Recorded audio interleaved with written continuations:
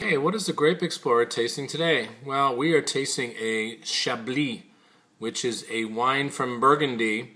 As most of you know, Chablis is from a Chardonnay grape, but this is a single domain that we're going to taste today. This is Domaine de Mallandes, and it's very top-level grower, producer. All they make is Chablis, but this is what we call their appellation Chablis. And as you can see, beautiful golden color.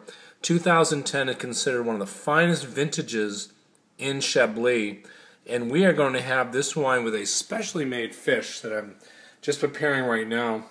This is Corvina fish, and it has underneath it a layer of onion and potato that I pre-baked before, but on top we are using Dijon mustard with some breadcrumbs as a topping, and also some beautiful asparagus. So we're going to bake this for about 450. It's going to go in there for about 20 minutes, but as you can see, that crust is going to get golden brown. So we are going to have this with the Domaine de Mallandes Chablis. Oh, this is going to be wonderful.